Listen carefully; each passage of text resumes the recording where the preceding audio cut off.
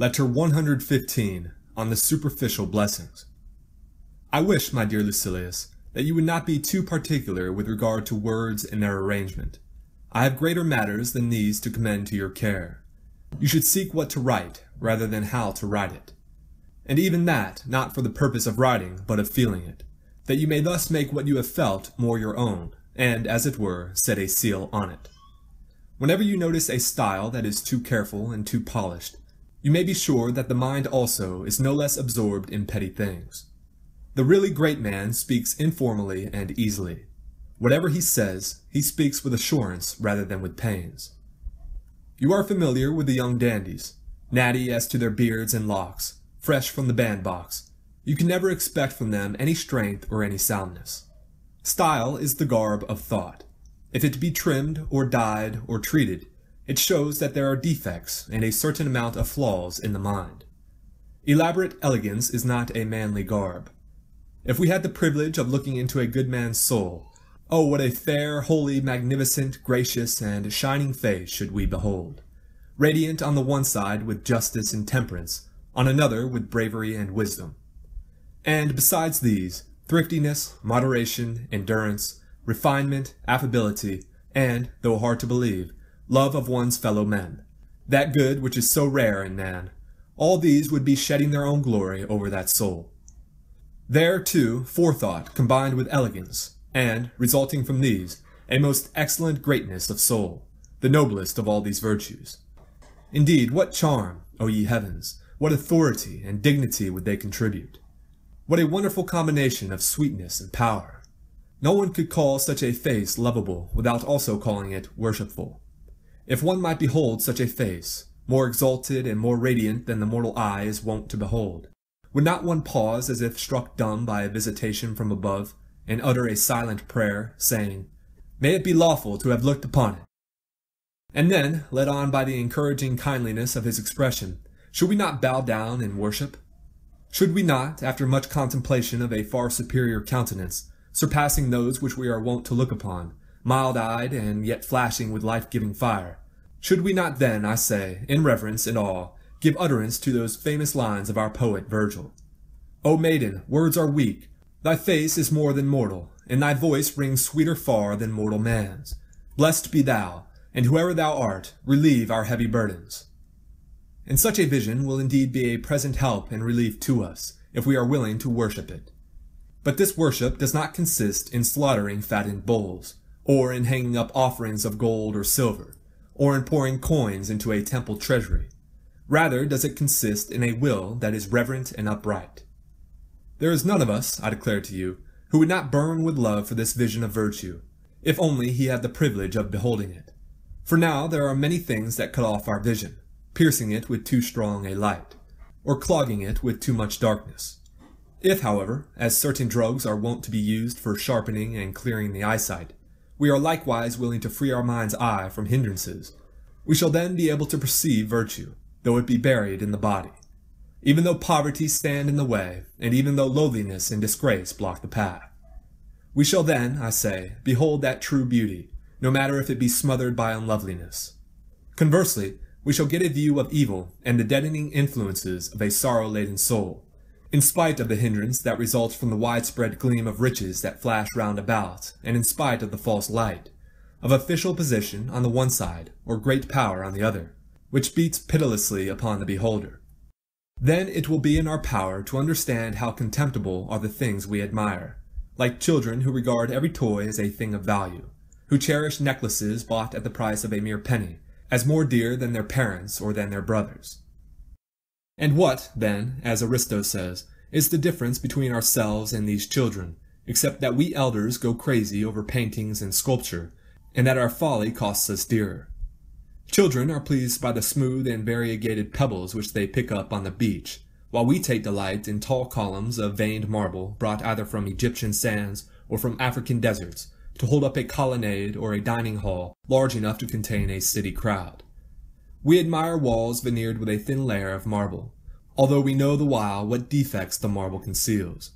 We cheat our own eyesight, and when we have overlaid our ceilings with gold, what else is it but a lie in which we take such delight?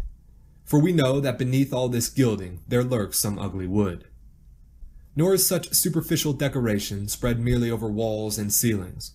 Nay, all the famous men whom you see strutting about with head in air have nothing but a gold-leaf prosperity. Look beneath, and you will know how much evil lies under that thin coating of titles. Note that very commodity which holds the attention of so many magistrates and so many judges, and which creates both magistrates and judges. That money, I say, which ever since it began to be regarded with respect, has caused the ruin of the true honor of things. We become alternately merchants and merchandise, and we ask not what a thing truly is, but what it costs. We fulfill duties if it pays, or neglect them if it pays, and we follow an honorable course as long as it encourages our expectations, ready to veer across to the opposite course if crooked conduct shall promise more. Our parents have instilled into us a respect for gold and silver. In our early years the craving has been implanted, settling deep within us and growing with our growth. Then too the whole nation, though at odds on every other subject, agrees upon this. This is what they regard. This is what they ask for their children. This is what they dedicate to the gods when they wish to show their gratitude, as if it were the greatest of all man's possessions. And finally, public opinion has come to such a pass that poverty is a hissing and a reproach, despised by the rich and loathed by the poor. Verses of poets also are added to the account, verses which lend fuel to our passions, verses in which wealth is praised as if it were the only credit and glory of mortal man. People seem to think that the immortal gods cannot give any better gift than wealth, or even possess anything better. The sun god's palace, set with pillars tall, and flashing bright with gold. Or they describe the chariot of the sun. Gold was the axle, golden eke the pole, and gold the tires that bound the circling wheels, and silver all the spokes within the wheels. And finally, when they would praise an epoch as the best, they call it the Golden Age. Even among the Greek tragic poets, there are some who regard pelf as better than purity, soundness, or good report. Call me a scoundrel, only call me rich. All ask how great my riches are, but none whether my soul is good. None asks the mean or source of your estate, but merely how it totals. All men are worth as much as what they own. What is most shameful for us to possess? Nothing. If riches bless me, I should love to live. Yet I would rather die if poor. A man dies nobly in pursuit of wealth. Money, that blessing to the race of man, cannot be matched by mother's love, or lisp of children, or the honor due one's sire. And if the sweetness of the lover's glance be half so charming, love will rightly stir the hearts of gods and men to adoration. When these last quoted lines were spoken at a performance of one of the tragedies of Euripides, the whole audience rose with one accord to hiss the actor in the play off the stage.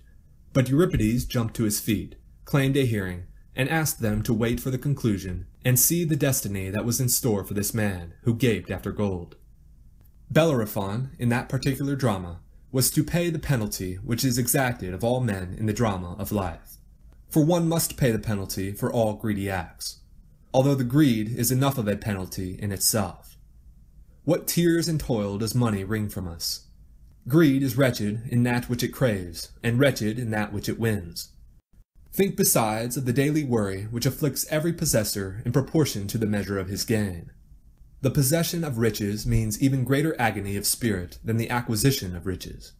And how we sorrow over our losses. Losses which fall heavily upon us, and yet seem still more heavy. And finally, though fortune may leave our property intact, whatever we cannot gain in addition is sheer loss. But, you will say to me, people call yonder man happy and rich. They pray that some day they may equal him in possessions. Very true. What then? Do you think that there is any more pitiable lot in life than to possess misery and hatred also? Would that those who are bound to crave wealth could compare notes with the rich man. Would that those who are bound to seek political office could confer with ambitious men who have reached the most sought-after honors. They would then surely alter their prayers, seeing that these grandees are always gaping after new gain, condemning what is already behind them. For there is no one in the world who is contented with his prosperity, even if it comes to him on the run. Men complain about their plans and the outcome of their plans. They always prefer what they have failed to win. So philosophy can settle this problem for you, and afford you, to my mind, the greatest boon that exists, absence of regret for your own conduct. This is a sure happiness. No storm can ruffle it. But you cannot be steered safely through by any subtly woven words, or any gently flowing language. Let words proceed as they please, provided only your soul keeps its own sure order, provided your soul is great and holds unruffled to its ideals, pleased with itself on account of the very things which displease others, a soul that makes life the test of its progress, and believes that its knowledge is in exact proportion to its freedom from desire and its freedom from fear. Farewell.